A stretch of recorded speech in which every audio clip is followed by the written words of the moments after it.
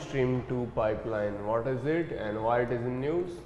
So Nord Stream 2 is a pipeline that goes from Russia से लेके European countries की ओर gas pipeline जो बिछाई जा रही हैं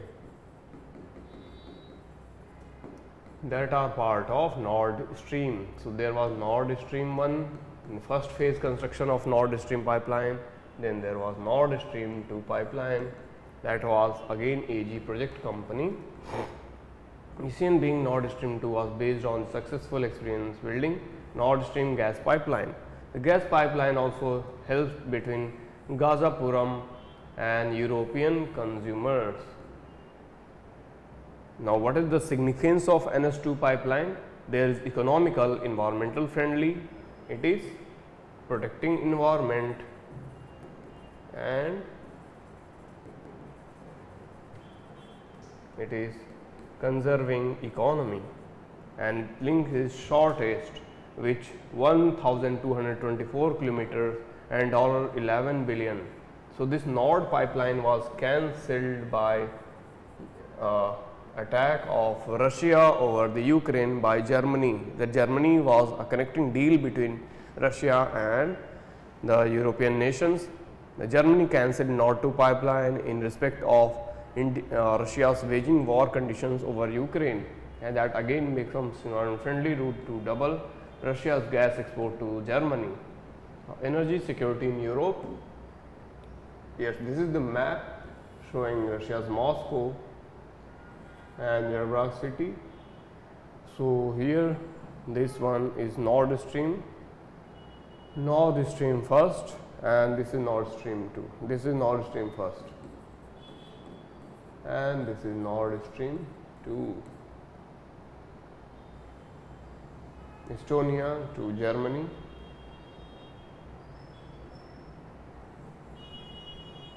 Via Poland.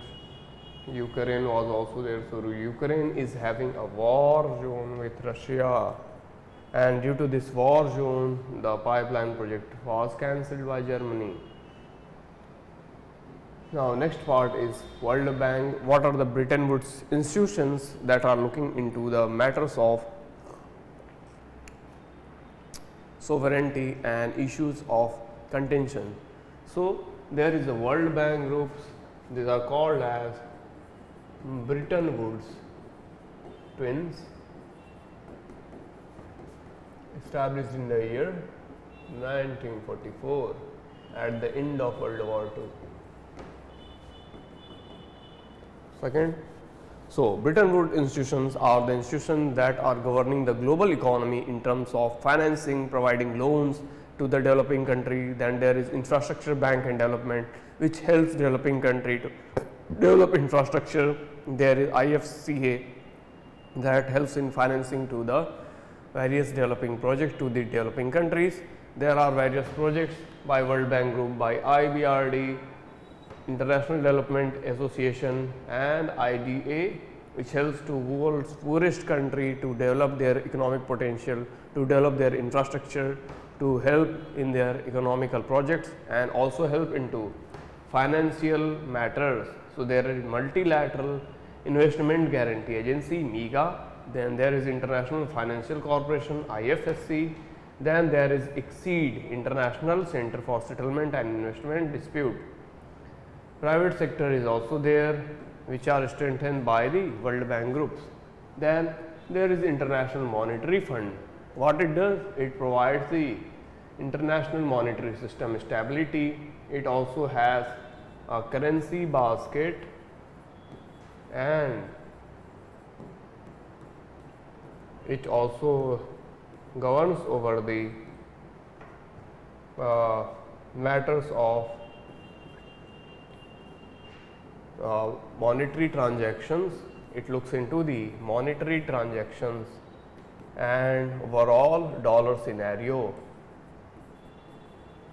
So global exchange rates are also governed by IMF. Then IMF look into the matters of exchanges with the other government bodies. IMF also looks into the changes at various kind of currencies. it also leads to inclusion of new currency into the basket, such as Japan's yen currency and Chinese ruble was recently added. So, that are all a part of the IMF. Now, what is a new global economic consensus? So, G7 panel has recently announced that conciliation and re-regulation of the economic panel, and that are part of the report between public and private partnership. Then, since 1989, Washington consensus defined the rules of the game, the global economy. Then there is Cornwall consensus. This consensus is known as Cornwall consensus. Remember this fact for your prelims and mains. Cornwall consensus. So, there was a Washington consensus which minimizes the state's economy and pushed aggressive free market agenda. It leads to deregulation, privatization and trade liberalization. What are the key features of Cornwall consensus? Accelerate reform of global economic governance, provide common goods. It also established collective and mechanism monitor to assess and invest the addressing emerging economies. It also aims to accelerate investment in the sustainable development goals and provide digital inclusion, eliminate tax evasion and facilitate full access for the developing countries in the global market.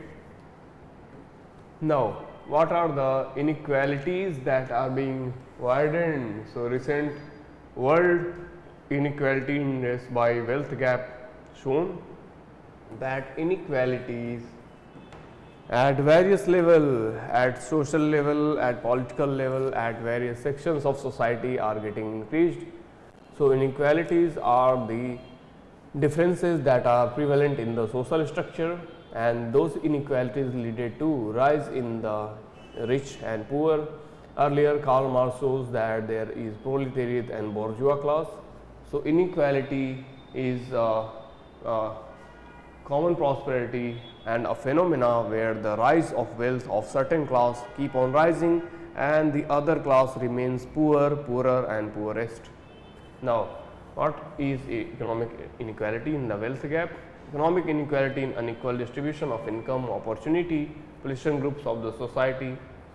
So, inequality how inherent in the economy, in the income inequality, the richest 10% and the poorest 10% in OECD countries reached 7.2 times in mid 1980s. In mid 1980s, the gap of the richest and the poorest people raises 7.2 times and 9.6 times in the 2013. So, 9.6% is the gap and it is measured by Gini coefficient. Gini coefficient क्या करता है? That measures the inequalities.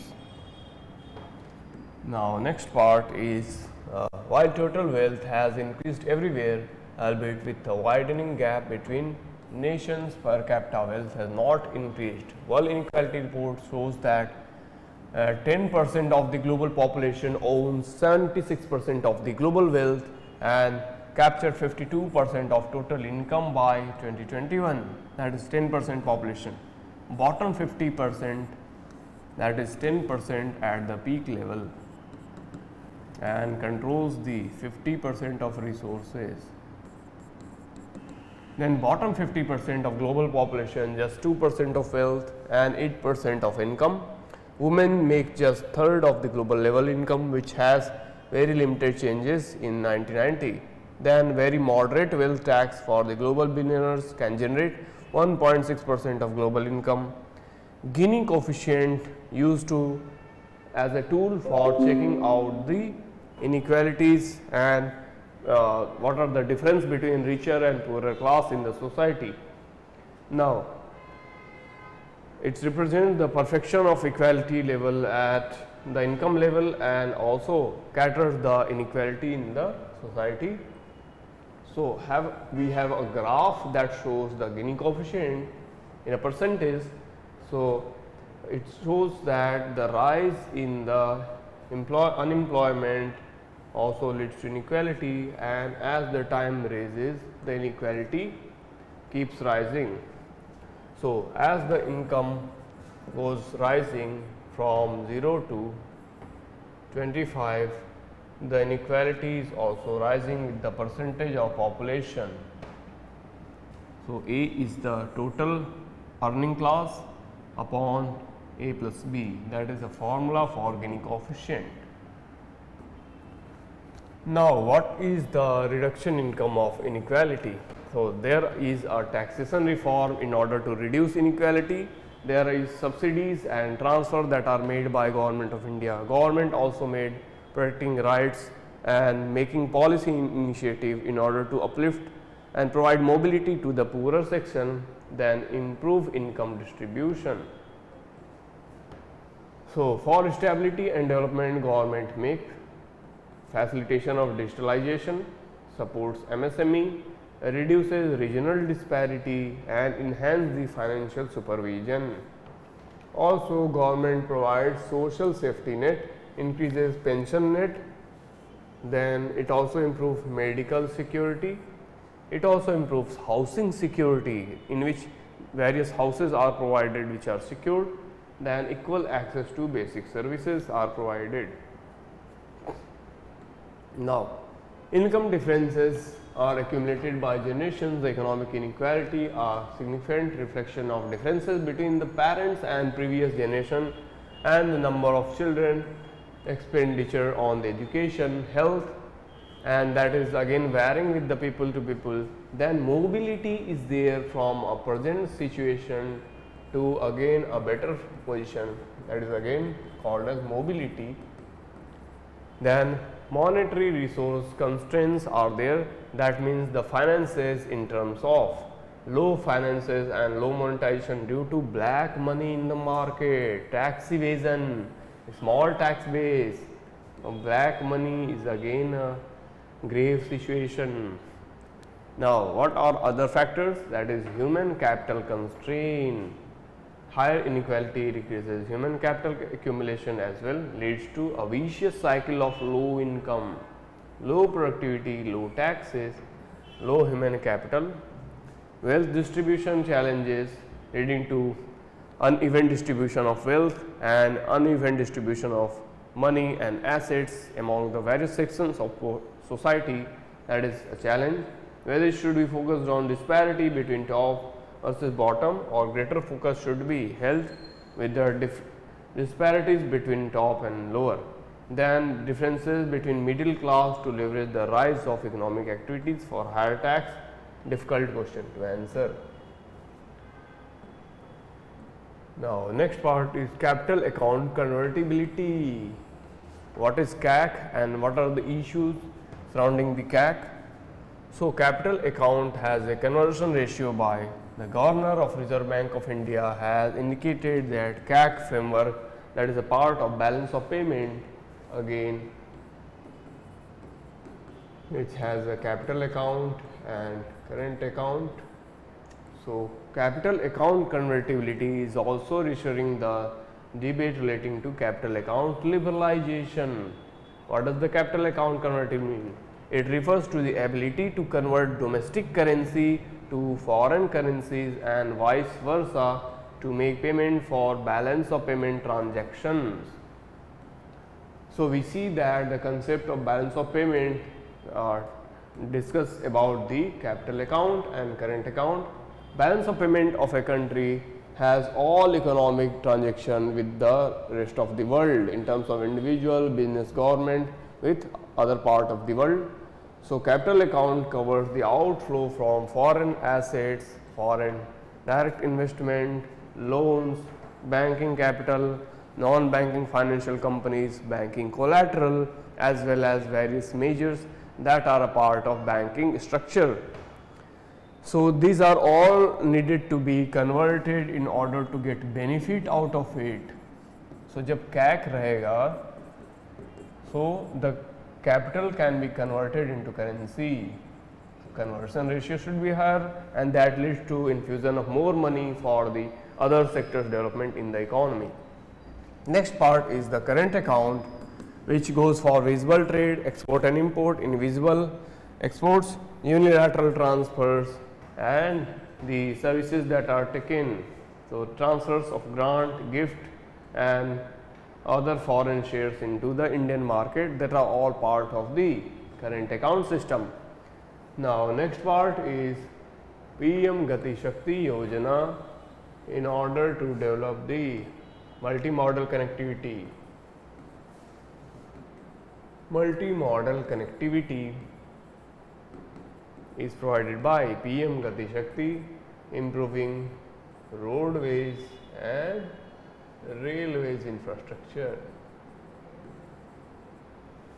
So it is a digital platform to bring 16 ministries together: railways, roadways, highways and other integrated multimodal network planning group, which will provide the development of all the infrastructure led project and boosting of the various projects inside it.